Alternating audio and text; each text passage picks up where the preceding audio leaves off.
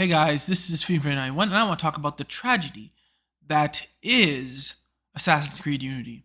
I know it's been a while, but I was just looking at GameSpot and apparently the next Assassin's Creed is going to be delayed. Man, only if Unity was delayed, eh? Because Unity was actually a really good game. It just came out, I don't know if it's unfinished, but it came out and it was buggy, I think, and it was just a mess, I think, for a lot of people.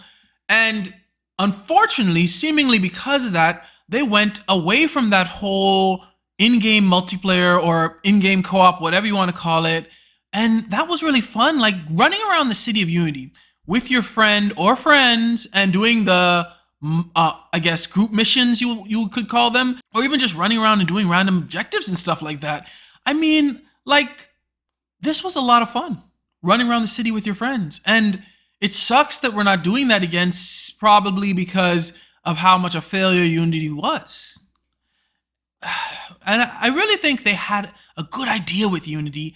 I just really think they just had to delay it and release it when it was ready. And I think we would have had much more games like Unity out now. And imagine, they probably could have improved on Unity. They probably could have had up to 4 people playing like the story mode and stuff like that.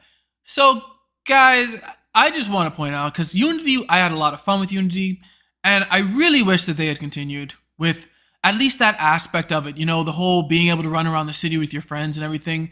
But what do you guys think? Did you guys really like Unity, and are you guys glad they went back to single player? Let me know in the comments below. Thanks for watching. Remember, like, share, and subscribe. May God bless you all.